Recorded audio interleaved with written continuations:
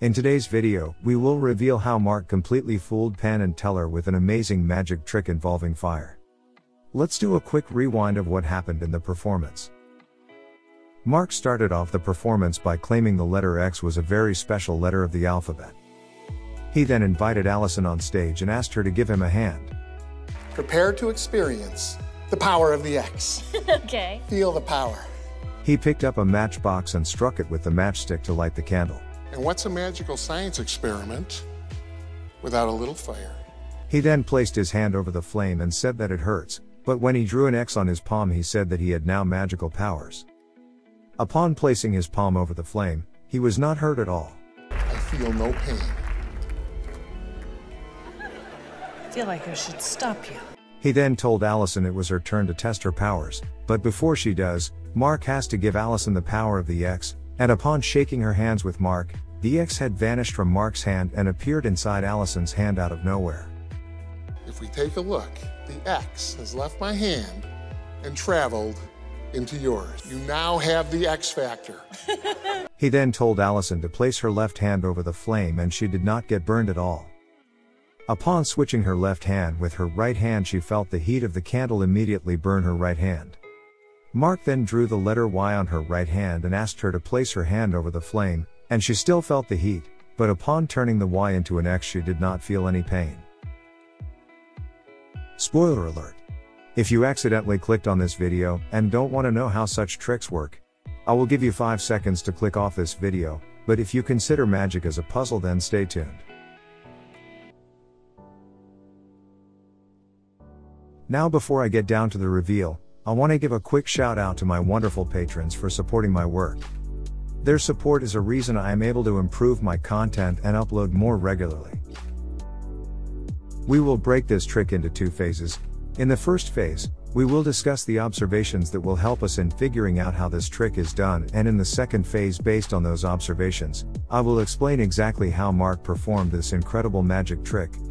When Mark initially started off the performance, we immediately noticed something odd about his right hand, although it does appear as if his hand is empty, but his odd and unnatural movements of his right hand makes us suspect Mark is hiding something either in his palm or closed fingers. If you were to compare the motion of his right hand with his left hand, you will notice a clear and very obvious difference. His right hand is very stagnant and insecure to face its palm towards the audience, and right after he holds onto Allison's hands, he appears to be throwing something behind the table with his right hand, and only then, his right hand fingers are moving freely. The second thing you'll notice right after is related to the matchbox and the matchstick. Although this observation might seem unnecessary to point out, but you will understand why I pointed this out in the explanation.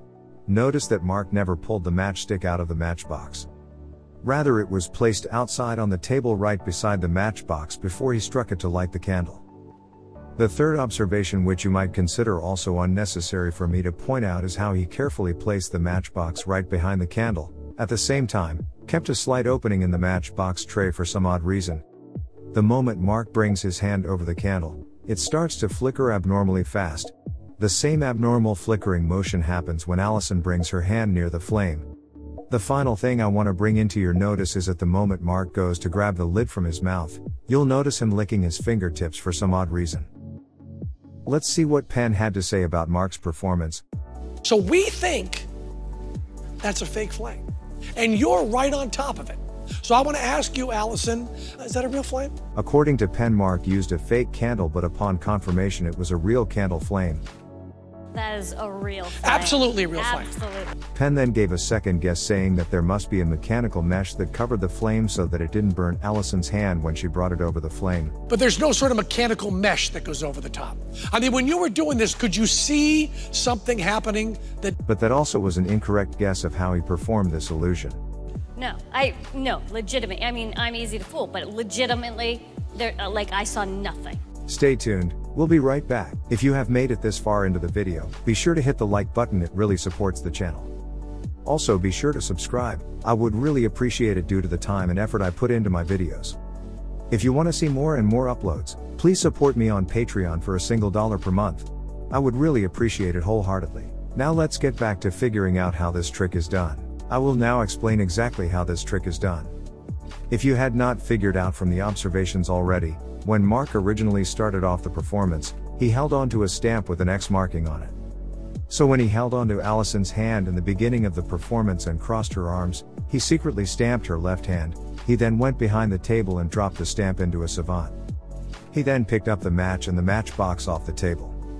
In the observations I brought in to notice that the match was never in the matchbox, rather on the table beside it.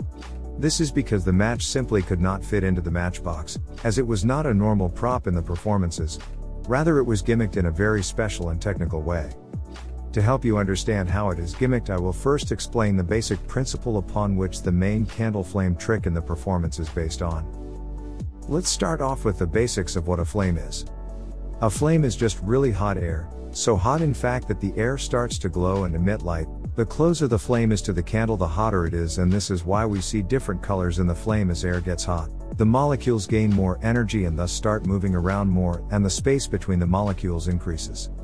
This makes the hot air lighter and the cold air heavier. After understanding the basic science of what a flame is, we can conclude that in order to manipulate this flame, we will just need to redirect the air around it, since the direction of the heat moving from the candle depends around its surroundings. A popular trick based on this concept of holding a flame or a lighter underneath your hand for an unlimited amount of time uses this principle of manipulating the air around the candle. The reason the candle does not burn the hand, even though the hand is so close, is because the performer is blowing air from his mouth and targeting the inside of his hand. By striking air on the inside of the hand, the direction of the hot air from the candle is redirected away from his hand. Therefore, the performer can hold the candle however long he wants underneath his hand without damaging it. This is also the reason why we see a flicker near the tip of the flame. Now, you may be wondering, even if this concept appears to be correct, it would be impossible for Mark to blow at such a distance and at such an angle at the candle, that is at a level below his mouth. Well, the reason is, he is not blowing at all. This is where the matchbox comes into play.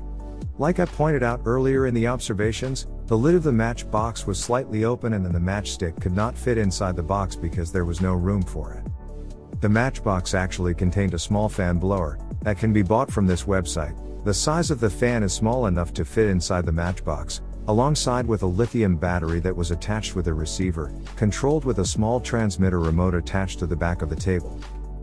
If you were to look at where the matchbox is positioned, you will have already figured out that not only is the matchbox at the perfect level, but also the matchbox prop appears to be a completely ordinary object, when in fact the entire trick is based on it alone.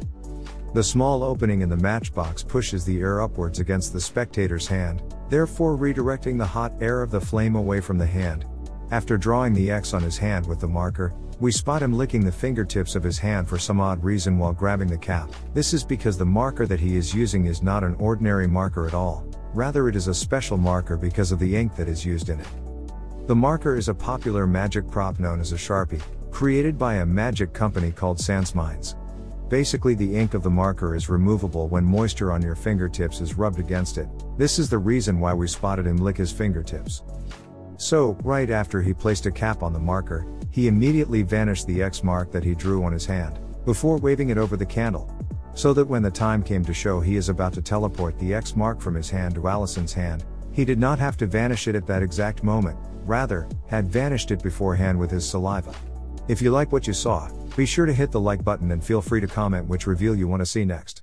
Thanks for watching, and as always, have a great day.